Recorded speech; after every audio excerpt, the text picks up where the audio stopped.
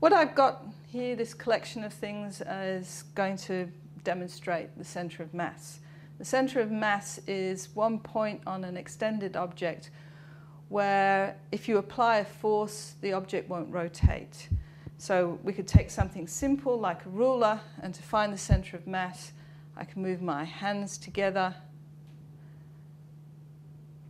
and this will give me the centre of mass or the balance point. In other words, the forces on one side are equal to the forces on the other side. Now for a ruler that's fairly easy because it's the middle of the ruler. But for other objects that are not as the mass is not distributed quite so easily, you can do the same thing.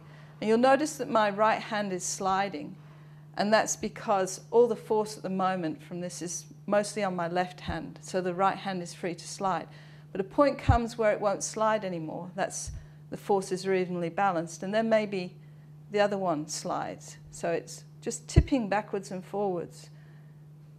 And now we get to the point where we have equal balance on both sides. So this is the center of mass of our object. The one place where if I push through there, the object won't rotate. If I push at any other point, if I push it through the end, it will cause the object to turn. Again, for something that's weighted a little bit differently, we can find the center of mass. But there are some things where the center of mass is not in the object itself. How do you then find the center of mass? You use the same idea. You say, all right, well, if I hold it up, then the center of mass is going to be somewhere below that pivot point, because the force down on one side is equal to the force down on the other side, so it'll be somewhere along there. Then if I pick another point, it will somewhere under here, and pick another point, it will be somewhere under there. All these three cross at this point. This is the center of mass for this object. And this object, when you throw it, rotates around its center of mass. And it's the center of mass that follows the projectile motion curves with the object rotating around it. It's useful to know the center of mass or the balance point, because you can take something like this little bird, and it will balance there quite happily and quite stably, because its balance point, its center of mass, is actually below the beak. So if you hang it like this, it's going to be somewhere down here. If you hang the tail, somewhere down here. You hang the other side, somewhere down there.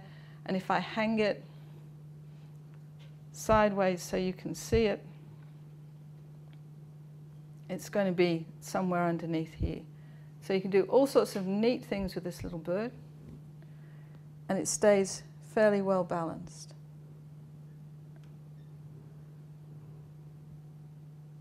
Because its weight is underneath the beak there. Other things are not well distributed. Their mass is all over the place, and they do crazy things. You wouldn't expect a ball to roll like this. It's because the weight of it is not distributed evenly through the ball, it's down the bottom. So it keeps trying to get its weight as low as possible. And it's most stable when the weight is down here and the center of mass is there. Similarly with our little jumping bean.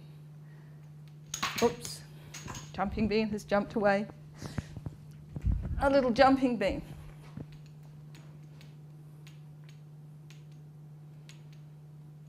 Again, we're looking at the center of mass of it. And the center of mass keeps changing, which is why it keeps moving in strange directions. Because there's a little, inside here is a lead weight, which keeps shifting its position. And so it keeps trying to get as low as possible. So there we have center of mass. Oh, look at that.